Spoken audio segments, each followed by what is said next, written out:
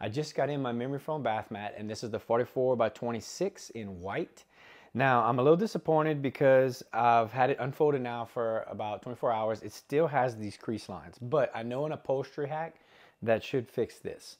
But I'm impressed overall. It is quite soft. The bottom is quite grippy, so that it's really gonna stick to my floors. Let's go ahead and do that upholstery hack, and hopefully it'll fix all these indentions.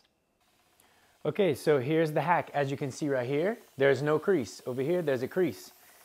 I use my steamer.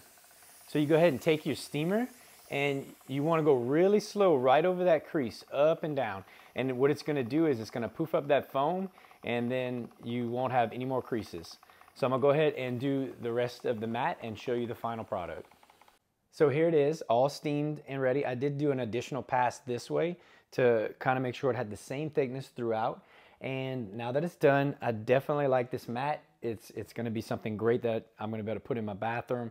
Now, don't let that discourage you if you don't have a steamer. You can just hang any type of foam or upholstery in your showers. Just turn it on as hot as possible. The steam will hit it, it'll poof up. Now, I wasn't sent this product. I wasn't paid to make this video. I just did this review of a product that I bought. I personally purchased this because I needed this for my bathroom.